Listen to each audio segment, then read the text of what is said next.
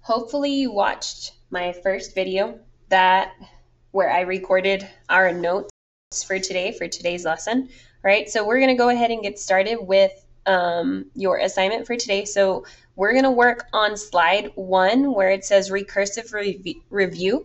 So you should be able to see both the little whiteboard I have here and my hand. See my hand there? All right. And you should also be able to see my screen here. It's moving and it says recursive review. So then that way you can follow along with me. Okay. So we are going to work on this first problem first, and then we will get to our guided practice, and then I'll explain to you what you do for your independent practice. Okay. So let's start with this problem here. So it says Victory Elementary was having a carnival. Tickets to the carnival cost 2 for $10. So that means 2 tickets equals $10, or 2 tickets cost $10. So let me write that down because you know Miss Allen likes to write out her information for word problems. So 2 tickets cost $10. Okay. The table shows the costs for different numbers of carnival tickets. Okay, so number of tickets, you can see there. It says 2 tickets, that equals $10. 4 tickets equals $20. 6 tickets equals $30. 8 tickets, we don't know. And then 10 tickets equals $50. So according to the table, which expression, so which of these problems here, A, B, C, or D, which expression best describes how to determine the cost for 8 carnival tickets. All right, so that's why we don't know the cost of that one in the table there. All right, so we know that 2 tickets cost $10. Well, okay, so I need to try to figure out a pattern or a rule. All right, the easiest thing I think to do to try to solve this problem is I would use the answer choices that they give me. So we need to figure out what is the cost for 8 tickets. 8 tickets. That's what they want us to figure out what the cost is. We don't know how much that is, right? We do know that 2 tickets cost $10. 4 tickets, write it down. 4 tickets is $20. Let me move this down here.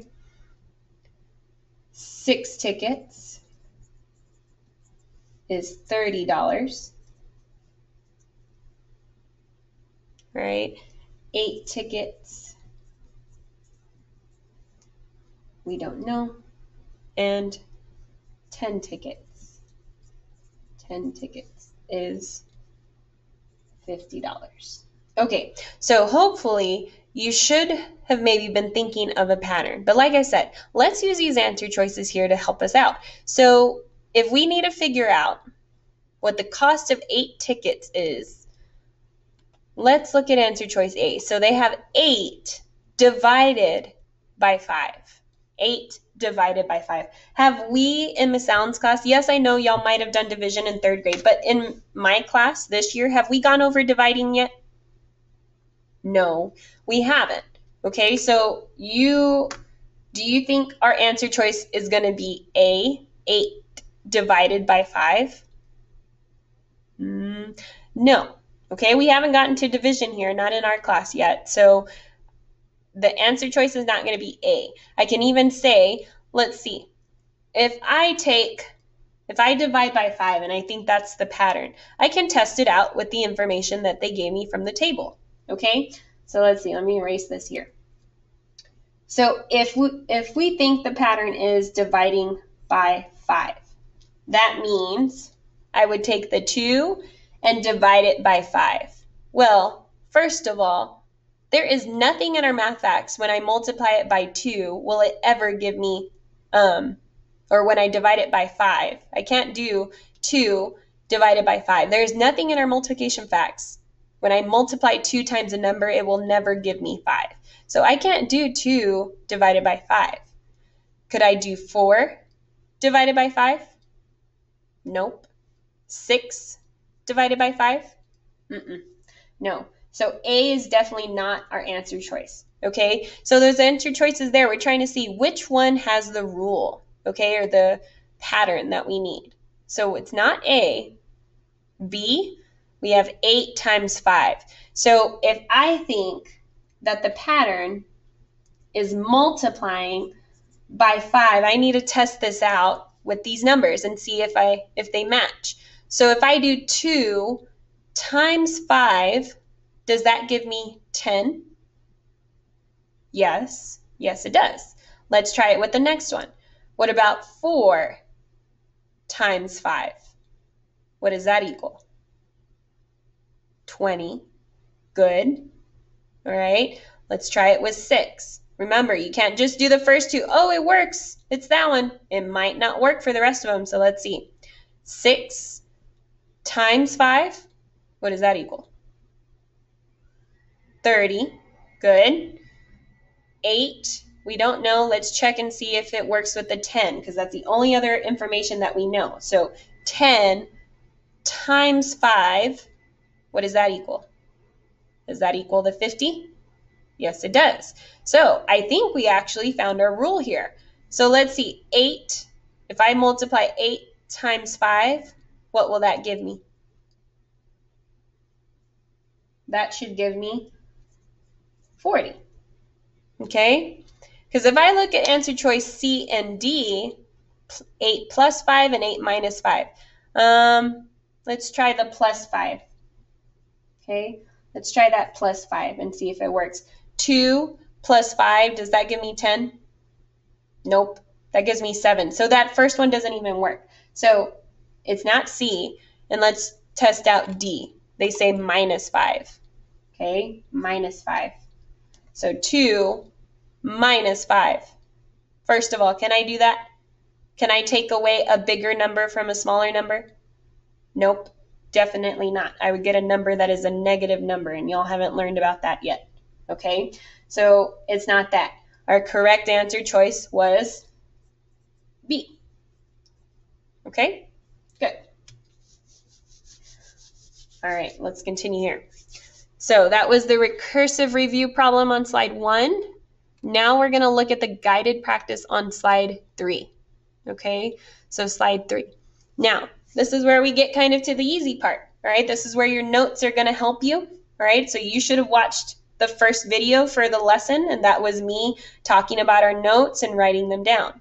All right, so let's do these few problems together here. So we have 30 times 10. Okay, this is where I'm going to use my notes. So if I grab my notes here, where did I put them? All right, so here are my notes. All right, you should have these next to you so you can remember what you need to do. All right, I have mine off to the side. Okay, so the first thing I'm going to do is I'm going to start remembering my facts or thinking of my facts. Okay, I can do this pretty quick. Some of you might even know the answer already, and that's awesome. That's the whole point of the mental math. It works when we have these zeros here. So if I cover these up, I'm left with what? What can you see in between my fingers? 3 and 1. So what is 3 times 1? That's 3. So I'm going to write the 3 down there. And then how many zeros did I cover up? 1, 2. So how many zeros do I need to add to my answer? 1, 2. So 30 times 10 equals 300. Good. All right. Let's try number 2 there. Pretty easy, huh? Not too complicated. 50 times 10. This is another easy one. I wish they would give you a harder one. All right, but I think this whole lesson might be easier for you. Okay, so 50 times 10. Again, I'm going to cover up my zeros. In between my fingers, what do you see there? 5 times 1. Good. So 5 times 1 equals, oh, I had it right, 5. How many zeros did I cover up? 1, 2. So how many zeros do I need to add to my answer there? 1, 2. So 50 times 10 is 500. Good. Easy peasy, lemon squeezy. All right, let's jump to, let's see. Let's try number 4, okay? Number 3 was an easy one again, so let's jump to number 4 here. So we have 60 times 20, all right? 60 times 20. So if I cover up these 2 zeros, what am I left with in between my fingers? 6 times 2, good. What is 6 times 2? 12, good job. So I'm going to write down the 12, okay? How many zeros did I cover up? 1, 2. So I'm going to put that many zeros. 1, 2. So 60 times 20 is 1,200 or 1,200. All right? You getting the hang of it? I hope so. Okay. Let's try one more and then we'll move to those 2 questions there. Let's skip to number 6. So we have 80 times 50. Okay? If I cover up those 2 zeros, what am I looking at? 8 times 5. What does that equal? 40.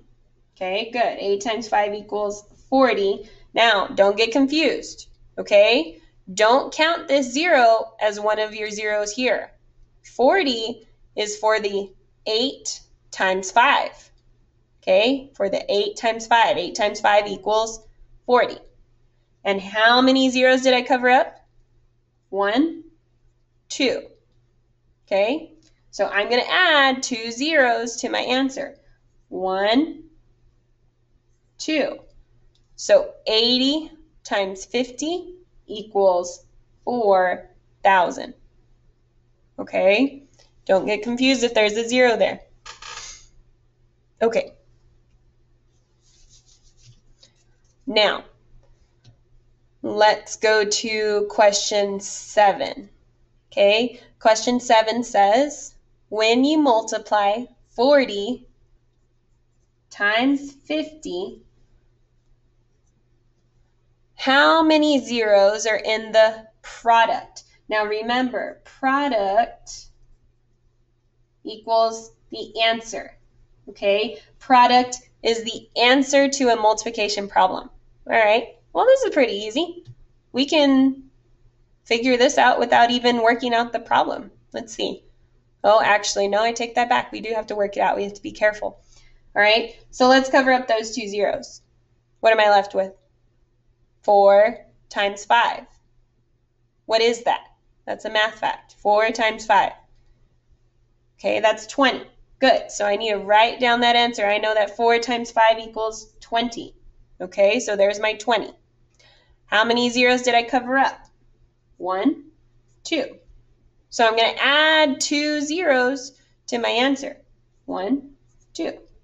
So 40 times 50 equals 2,000. All right. And what was that question they were asking? How many zeros are in the product? So how many zeros are in my answer? Oh, well, that's easy. 1, 2, 3. There are 3 zeros. Okay, good. All right, and let's look at number 8 here, and then you are free to work on your independent assignment. So 8, problem 8. In cold weather, fewer people go to Sunny Day Amusement Park. Okay. November has 30 days. If the park sells 30 tickets each day, 30 tickets, well, let me do a capital T, 30 tickets each day,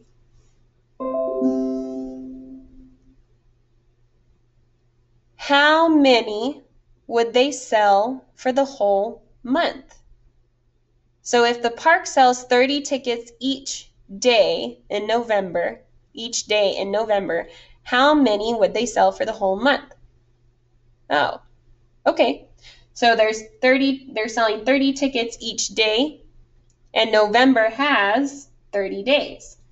30 days in November. Okay, so what do I need to do? What do we think? All right, if you said multiply you're right. I need to multiply these two numbers. 30 times 30. Okay, so let's do that. I'm going to cover up those two zeros there. What am I left with? 3 times 3. Good. What is 3 times 3? That's 9. I wrote down my answer. 3 times 3 equals 9. How many zeros did I cover up? 1, 2. So I'm going to add those two zeros to my answer. 1, 2. So 30 times 30 equals 900. So how many tickets did they sell for the whole month of November? They sold 900 tickets. Okay, 900 tickets. Good. All right, wasn't too bad. It really helps if you write out your information, guys. Okay, so let's look at our independent practice here. So your independent practice, your job is to work on slide 4. This is slide 4. See, it says independent practice right here. Slide 4 and slide 5. Okay, so slide 4 right here. And then slide 5 is this one. Okay, slide 4 and slide 5.